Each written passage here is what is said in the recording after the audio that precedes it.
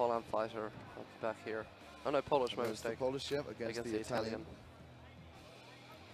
Italian with massive strength behind him, but not really using it that much with this. Obviously being very precise with these hits. And always fist bumping. Fight's over. Havelock again, still against the Israeli, playing defensively.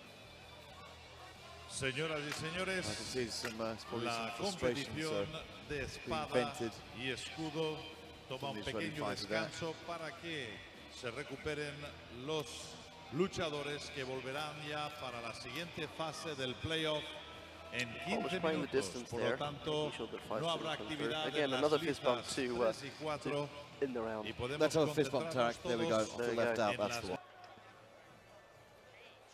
Hungary versus China. Poland and Italy at it again. Number 2, list number 2. Getting nice and close. There's a punch thrown there. Not too sure whether that counts as anything or even allowed. You can see these are big guys here, and you've got China there against Hungary. Fantastic. Looking forward to seeing how China works with their polearms. They are historically large polearm users. Yeah, that's right. And so this might end up with some very interesting victories. Yeah. Well, very active. That round there. So some nice move. We've got a great angle here where we'll be able to see a nice swing there from the Polish fighter. We could see USA had beaten Israel in the polearm duel. Right, yeah. With Havelock and Makamogoulos.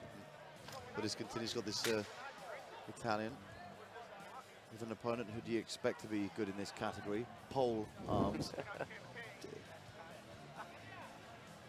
And it's equal at the moment between them, just one round apiece, but the final round has been called there. Seeming quite relaxed, like this is an everyday thing.